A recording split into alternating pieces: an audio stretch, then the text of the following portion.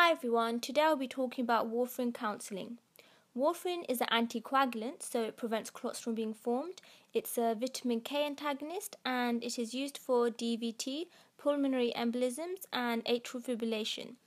So let's get into the video. So when you counsel warfarin or any drug, it's very important to explain what the drug is and how it works.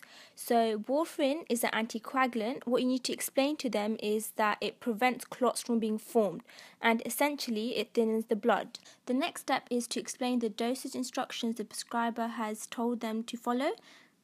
And you also need to explain to them it's very important to take warfarin at the same time every single day. This is usually at 6 p.m. because if they get their blood test results the following morning of their INR, they can change their dosage time on the same day. You need to explain to them that there is a risk of bleeding with warfarin because it is an anticoagulant. It prevents clots from being forming, meaning there is a risk of bleeding. So it is important to report any unexplained bruising and bleeding. Also, if they take a tooth out, they need to tell the dentist because they can get excessive bleedings. And if they do have any operations, it is very important to inform the doctor or the surgeon. You need to explain to them drugs like aspirin, clopidogrel and NSAIDs can increase their bleeding risk, so it is important for them to avoid these drugs. You need to let the patient know about warfarin interactions, so they need to avoid cranberry juice and grapefruit juice. However, if they say they really like drinking cranberry juice or grapefruit juice, you can advise them to take the juice at a separate time to their dosing.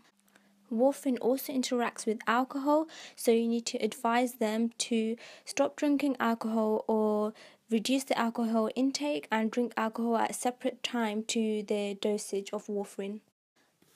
You need to advise them to have a consistent diet. This is because green vegetables such as kale, spinach or broccoli are high in vitamin K. So it can potentially interact with warfarin and affect their INR. So don't drastically change your green vegetable diet.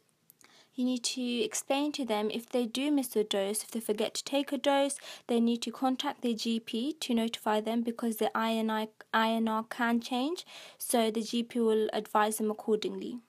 It's very important to explain to them about the monitoring requirements with warfarin, so their INR. INR stands for International Normalized Ratio, and the test basically provides some information about the person's blood tendency to clot, so how thin or thick the blood is. So when a person is started on warfarin, at the start, they will have an appointment every other day to measure their INR, then it will be weekly and once a month. Then if their INR is stable, it could go up to every 12 weeks. You need to tell them their target INR. So for example, atrial fibrillation target INR is 2.5 plus or minus 0.5. If they have recurrent DVT, their INR could be 3.5. If the patient has newly started warfarin, you need to give them a yellow booklet. You need to explain to them that the yellow booklet contains information about their past appointments and their future appointments booked. It also contains information about their previous INRs.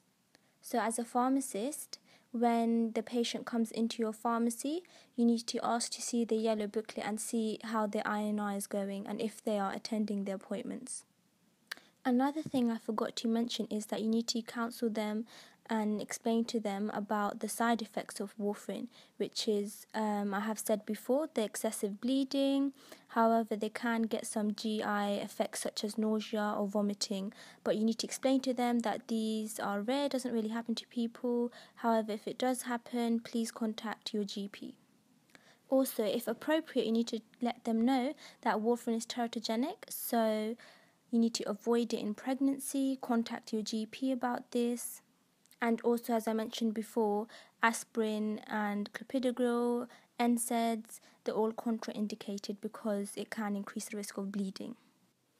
I hope you guys enjoyed this video. If you have any suggestions or feedback or would like any more videos, please write it in the comments below. If I have made any mistakes, please let me know. If you've enjoyed it, please give it a like and subscribe. See you in the next video.